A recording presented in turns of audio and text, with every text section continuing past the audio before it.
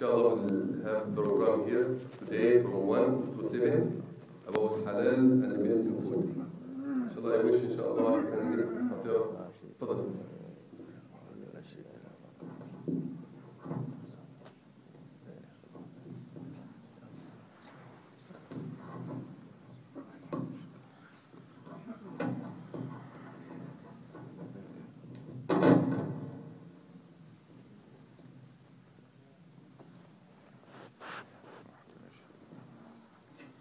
بسم الله الحمد لله والصلاة والسلام على رسول الله وعلى آله وصحبه ومن والاه. Proceed.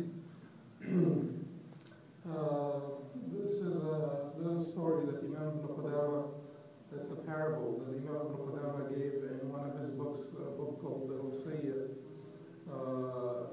He spoke of a story of a king that sent for a group of people to come over to his city because he wanted to honor them and he wanted to host them.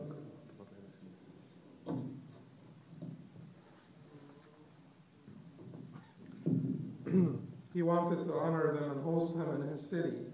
So the king sent them a ship with a guide, and the guide would take them to the city of the king, but on their way to the city of the king, they would stop by an island in the middle of the sea or ocean.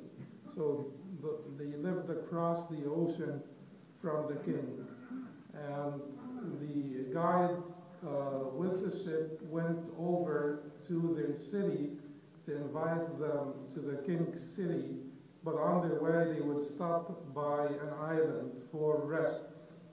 And they were told that the stop at this island will be from dawn to sundown, and they were given instructions.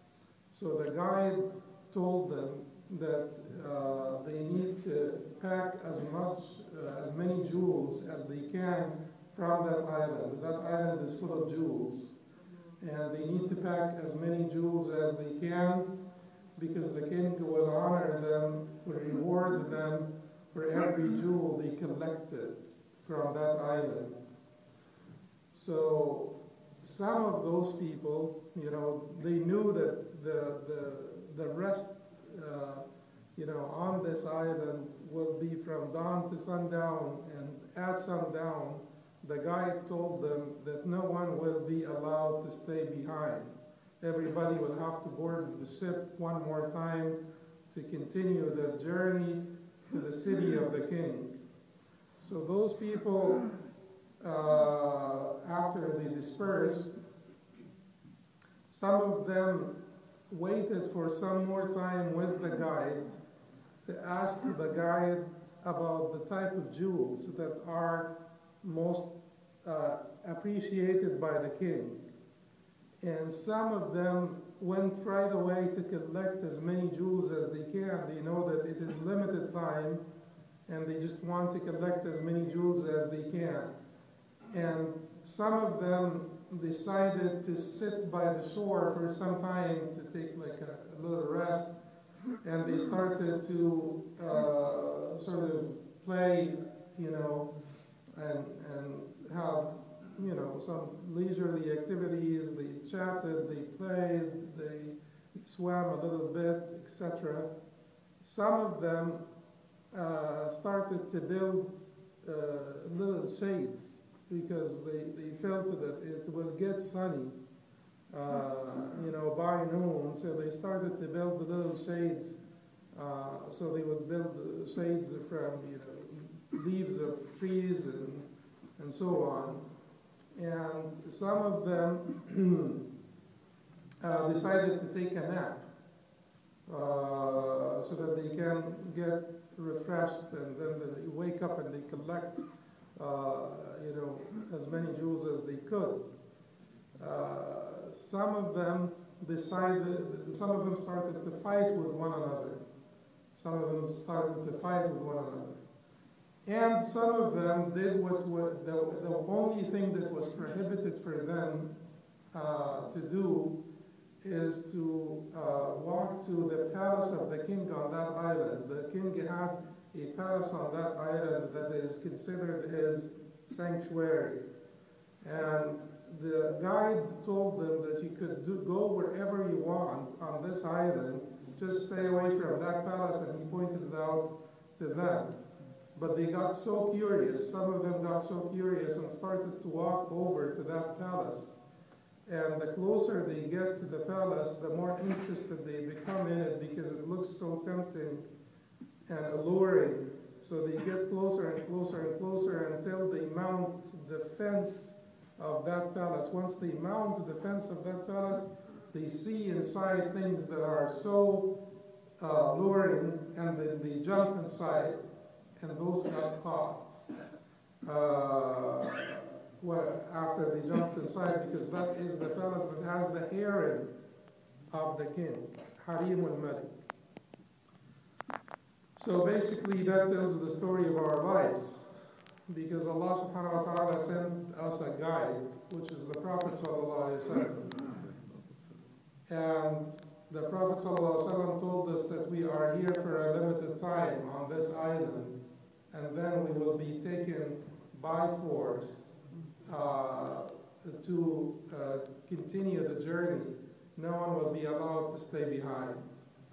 And some of us decided to spend a little more time with the Prophet ﷺ to learn about which jewels are best to collect, which actions, which deeds are most pleasing to Allah subhanahu wa ta'ala, how we should do them, when we should do them, and the best form in which they should be done.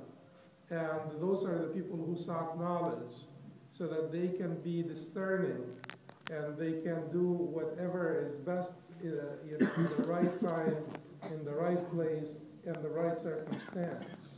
And those are the people who will be able to discern between the different types of jewels. And they're not just going to be packing stuff in their backpacks, that is more like stones than jewels. The people who were too much in a hurry are the ubad, the worshippers that don't learn. They're in too much of a hurry. They want to just collect the jewels. At times, unfortunately, they look for anything that shines, and then they start to pack anything that shines, which may not be a true jewel. And they just start to pack. The people who started to play at the shore and started to make castles of sand and swim and do this and that are the people who are all about fun in this dunya. They want to have fun in this dunya. So those people are going to be, playing with castles of sand, and every time they build one, the waves come on and, bring them down, and they are in vain. The people who started to build their own shades are the people who are interested in an establishment in this dunya. They build their little shades, and then they compete with one another. Everyone wants to build a better one, a better shade, and so on. And those are the people who are into, accomplishment in this dunya, which is not a bad thing as long as you're conscious of Allah subhanahu wa ta'ala. But they are the people who want to collect, money and power and status in this dunya, and to keep on building here, although it is such a short transition, and then they will have to leave. And the people who took a nap represent those amongst us that are too lazy to do anything. They are not interested in working for the dunya or the deen. As Abdullah ibn Mas'ud said, إِنِّي أَكْرَهُ الرَّجُلَ التَّافِهَ الَّذِي لَا يَكُونُ فِي أَمْرِ دُنْيَا وَلَا دِينٍ. I like the frivolous people that are not involved in working for the dunya or working for the deen. They're just hanging out. So those are the couch potatoes or lazy people that are not doing either this or that. They're just there. And the worst type of those people are the people who were told about the sanctuary of the king and has the harem of the king, and they walked to them. Those are the people who violated, transgressed, they compromised Maharimullah, they violated Hududullah, and they fell into the ma'asi of the Allah subhanahu wa ta'ala had warned them from.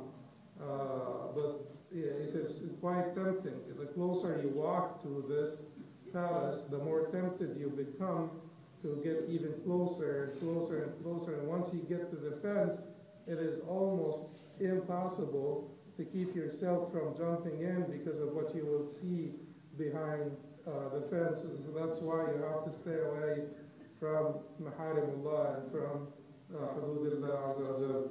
But at the end of the day, everybody was taken by force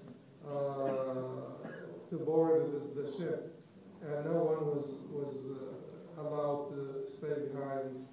So it's a nice parable that Imam Qudamah gave us in this book, Al-Wasiyya, and we should contemplate which group we would like to be of, and what is it that we want from our lives. This is basically it. Think of those groups and think of their accomplishment and see where you want to belong. Jazakallah khair.